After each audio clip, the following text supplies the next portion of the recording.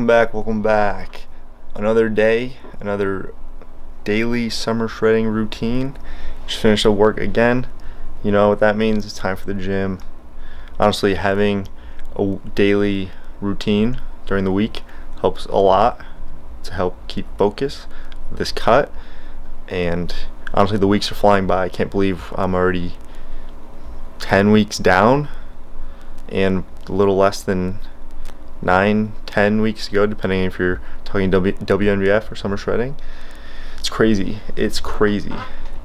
But like I just said, time to work out.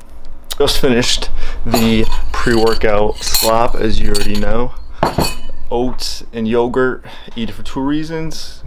Crazy good pre-workout meal because the carb content, and two, keeps me humble. You know, eat like shit, eat like a dog, train like a dog. You know, that's all it is. Let's get after it. Let's get this workout in. Stop that. Stop that. I hear him chat to the noise. Move too quick, can't stop for the talking. I hear him chat with the boys. Man so tough, but mines keep walking. Just too sharp with the prize. White girls let it tell me I'm awesome, yeah. Hot like fire on the pan. If you wanna touch me, please use caution. Cold like 0 degrees. I'm out the cage, gotta let out the beast. Revolutionary, gotta let out the streets. Locked in a cage, I'ma let out the. Wake up, get out the sheets. We came for war, man, forget my peace. You take the west, I take on the east. I'ma put him in the cage, never let out the. I hear him chat to the noise. Move too quick, can't stop for the talking. I hear him chat with the boys. Man so tough, but mines keep walking, yeah. Just too sharp with the prize. White girls, let it tell me I'm awesome, yeah. Hot like fire on the pan. If you wanna touch me, please use caution. Beg, please get on your knees. Came from the jungle, up in the trees. I got a few tricks up in the sleeve. One wrong move, I'ma let out the. Big shoes, check out the crease. Blow like I'm Bigfoot, step on the beat. Make a man's run till he step out the cleats. When the whole place scream, gotta get out the. Yeah, I hear him chat to the noise. Move too quick, can't stop for the talking. I hear him chat with the boys. Man so tough, but mines keep walking, yeah. Just too sharp with the prize. White girls, let it tell me I'm awesome, yeah. Hot like fire on the pan. If you wanna touch me, please use caution. Stop that. Stop that. Stop that. Stop that. Yeah, I hear him chat to the noise. And stop for the talking. I hear him chat with the boys. Mines keep walking, yeah. Just too sharp with the prize. Let it tell me I'm awesome, yeah. Hot like fire on the pan. If you wanna touch me, please use caution. Alright guys, first workout of the week complete. Honestly, it wasn't a great workout, but that's kind of the new norm since I'm sprinting to lose 3 to 4 pounds a week and absolutely depleted. I think it took me 4 workouts, maybe 5 into the workout until I actually got a pump, and that's because my carbs are so low. 225 I consider low. You may not, but that's a big contributing factor to why I was not getting a pump, and the workout itself was not great. But that is the new norm, especially when I'm in such a high deficit. It's just something I'm gonna have to grind through. Honestly, all the workouts weren't too bad, but for me, anytime I can't get my bench reps for the same exact weight that I did prior week, I consider it a bad week. So last week I got 295 4x6, which is already down a good amount since day 1. And this week I only got 295 for 1 set of 6, 1 set of 5, and then I had to drop down to 285 for 2x6. So a slight dip there. That's a sign of some muscle loss, I think, or being hopeful, I'm thinking it's just a bad day, just a bad workout. But considering I lost 4 pounds, maybe 5 compared to last Tuesday, so Tuesday to Tuesday 1 week, about 4 or 5 pounds, I'm thinking a little bit of muscle loss there. So got to get back to Ken's and Blair for some tacos because it is Taco Tuesday, and yes, I can still eat tacos. I never do. You told me to be consistent. That's all. Touche, Ken. Touche. Alright, first things first, the base layer for Taco Tuesday. The reason I'm able to do it, I use 96.4. Ken's, what do you use? 90-10. 90-10. So this is a big factor because extra 6% fat in the consistency of the ground beef makes a huge calorie difference. So this is important here. This up here. You know what else is important? You can't do that. At least I can't. See that? All that cheese? Holy fucking cheese. That's 80 calories. That's 80. I can't spare that. So what's key is you can't include cheese. Well, you could, but it's a waste of calories. I would be miserable if I didn't have You cheese can't in my tacos. include cheese. You can't include guac, and you can't include sour cream. Which is what I had. Look at Blair. She got the treats in her mouth, the whole bag. No zoom on here. Alright guys, finished product. Ken's actually finished eating before I even started. Thanks, Ken's. You took 8 hours at the gym. That's true. And she's nice enough to vlog, my sister Ken's. So what we have is 7, getting crazy, 7 old El Paso shells. Pretty high fat, but also decent carb. And I need some fat in my diet. I didn't eat any all day. 9 ounces of 96.4 ground beef or sirloin. Do you know which one it is? Yours is beef. Beef. A shit ton of salsa. I didn't measure any of that. Some lettuce. Didn't measure that either. And half a cup of onions. Did measure that. And then 180 grams of shrimp. All this. 850 calories. And then the rest of the macros are going to pop up like that. Thanks for holding camera, Kens. This is how we've been shredding every Tuesday, right? Since week 1. Taco Tuesday. Taco Tuesday, sometimes Wednesday, every week since the start. Alright, I'm starving. I'm gonna go eat. Oh, almost forgot. Cholula Magic apparently has no calories. It probably has like 5 calories per serving. I don't count it though. And of course, 7-Up in my clear cup diet. And so, as you can tell, low fat on the meat products. There's no rice. That's a big factor in a taco. If you're someone who needs rice, then you probably don't like these. But if you do, go for it. No guac, no sour cream, none of the extra, no cheese, none of all that. But a lot of food for 850 calories. All right, let's go eat.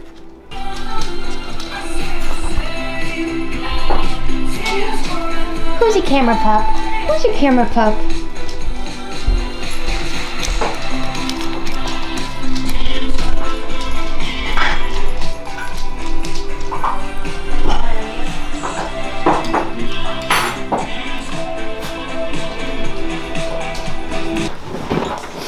Alright guys, it's time for the part of the video where I sit here, stare at the camera, and talk like I'm actually talking to someone.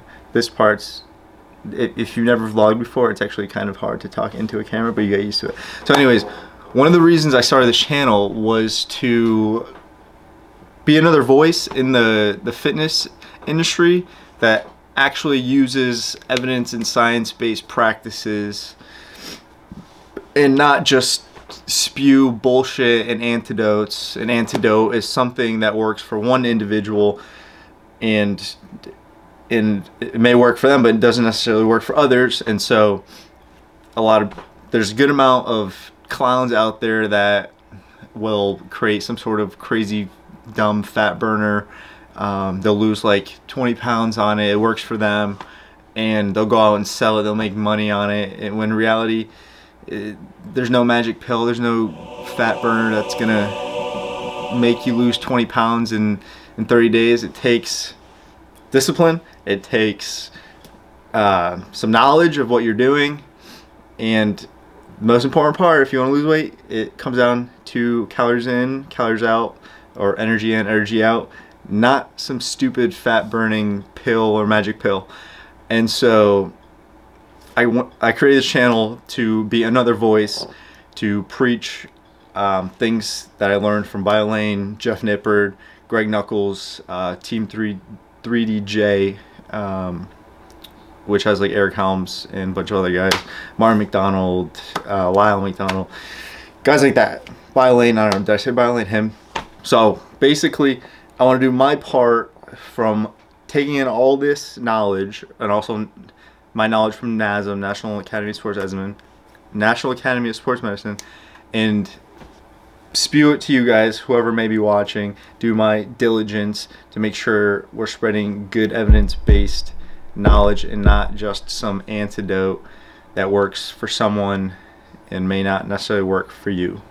So that's why I started a channel, or one of the reasons I should say. Another reason being, it actually helps me to log my weekly progression throughout this year's cut, for example, and so that when I go do another cut in, say, next year or 2 years, I have this film to go back and look, hey, this was my current physique 8 weeks out, and then compare that at time of, to see kind of how I compared. Did I make gains? Do I need a lot of weight to lose, etc.? Like for me, when I realized I was still pretty overweight in terms of being in good shape for the show June 12th, I realized I was not in good shape by looking at where I was a year ago from last year's videos. And so I had to switch gears and obviously lose even more weight. But yeah, so that's reason number 2. Reason number 3, I like creating content. I have a little bit of a artistic background to me, even going down to a clothing brand. I design all Dream Fit designs from scratch in Adobe Illustrator, down to the type of stitching, the fabric, logo placement, color, you name it, sizing, all that. I do all that stuff. So if you're wondering if I just buy shit, if you're wondering if I just buy already made products online through like Alibaba and slap my logo on it, that's not the case at all. I create everything from scratch. Obviously I get inspirations from other brands, but other than that, I create everything. Getting back to point number 1, today I'm going to talk about muscle loss and if it fits your macros approach. So I mentioned earlier that I had a bad workout today. I couldn't get the same weight and reps for bench press that I got last week, and partially that is, and I think that's mostly due to muscle loss. Muscle loss, one of the signs, like the most prominent sign of muscle loss, is your strength decreases. There's a couple others, like weird ones, like you get diarrhea from rapid weight loss, and I think you get like chills and stuff. I don't know, some weird ones, but I don't really follow those. For me, I just look at my strength week over week, and usually muscle loss comes from rapid weight gain, like I said before. And so if I lost a couple reps on bench week over week, I know I lost some muscle. Obviously there's a case of bad workouts, but realistically thinking, if I lost 4 pounds and my numbers went down the following week, I mostly lost some muscle. You can obviously tell if you lose muscle just by looking at yourself. In some cases, for me, I can't really tell just by looking. I do it by strength. Now, how do you know how much weight you can safely lose in a week? There's a couple evidence-based formulas that have gone around. One of the ones that I've been using, well, I shouldn't say using because I'm not using it, I'm just fucking sprinting, comes from research done by, I believe, Lyle and Martin McDonald and also Greg Knuckles. And the formula is so if you know your true body fat percentage, is the most accurate one coming from like a in-body or a DEXA scan. So say you know your true 100%, it's your true body fat percentage. You're going to take that, you're going to divide it by 13 using, I believe, Lyle's factor, and you're going to get a percentage. And so for me, if I take let's say I know I'm 13% body fat, 13 divided by 13 is 1%. I can lose 1% of my total body weight safely in a week without muscle loss. So you're going to take 0.01 times 194, and I get 1.94 pounds a week. Now I'm doubling that, so clearly not safe, and 13 is actually the more aggressive approach. Greg Nuckols, I believe, came up with 20, so body fat divided by 20 as your body weight percentage that you can lose, multiplied by your body weight, and that's how much you safely lose. Now a lot of factors go into this: how hard you're training, your protein intake, potentially your meal timing, your genetic makeup, just the type of person you are. Everyone's different, things like that. All those factors matter. That's just evidence based on like the average person.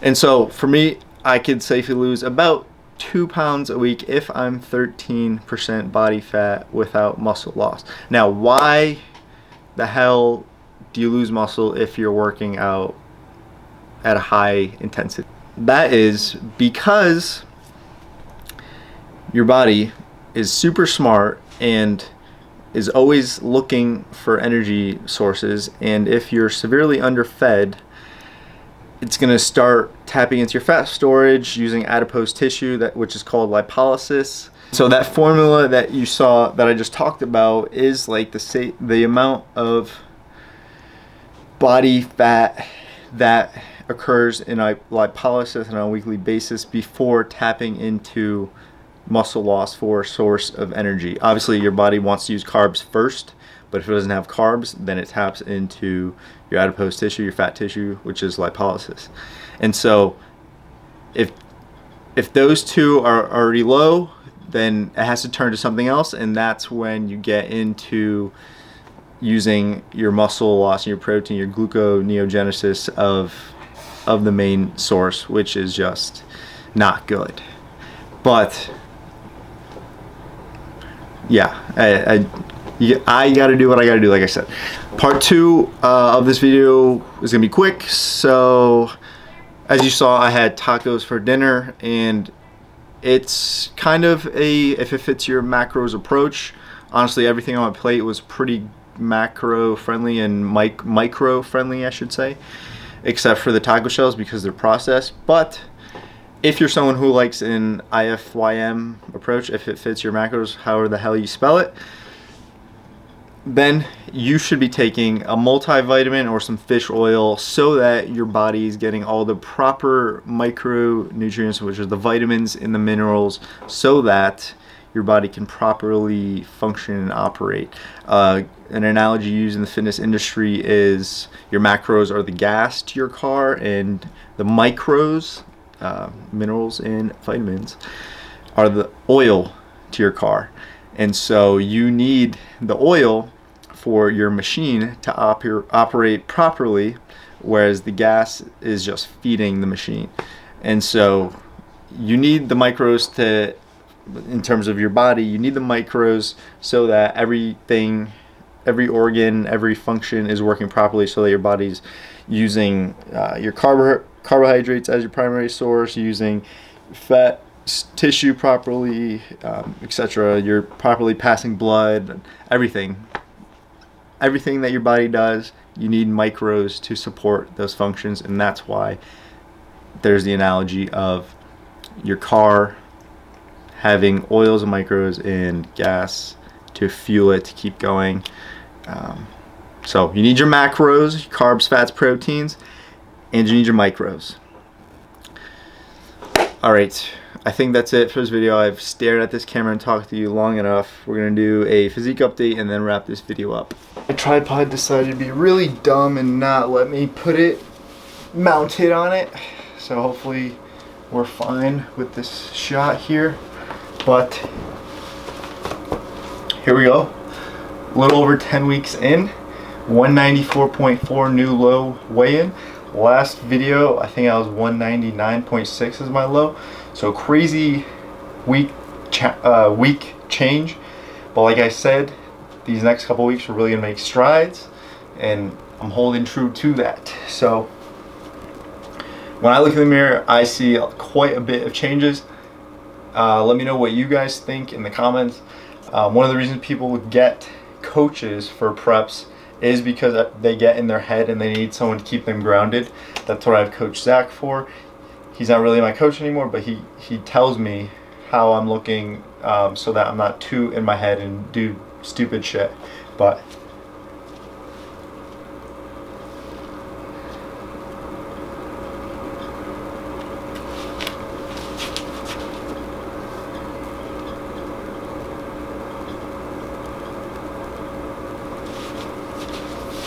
hopefully you can see from there.